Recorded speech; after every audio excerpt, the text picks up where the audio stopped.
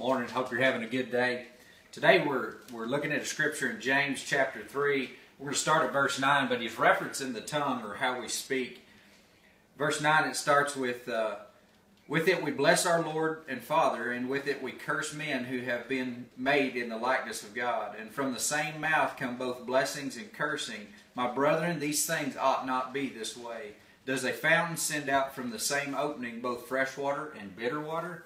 Folks, when we come to salvation in Jesus Christ, literally the way we speak ought to change. The way we think and how we speak ought to change. And God is calling us to speak life into people. By that I mean we need to encourage people. We need to share scriptures with people, and encourage and strengthen people, and not tear down.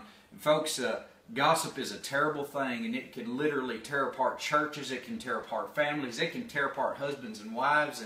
And we need to be careful what we say. We need to choose our words wisely.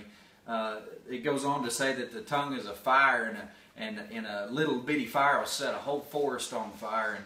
And folks, the words that we say can be either good or bad. I pray that you would choose good words today. Folks, speak life into people. Share your faith, share your Lord, and share your hope. Y'all have a good day.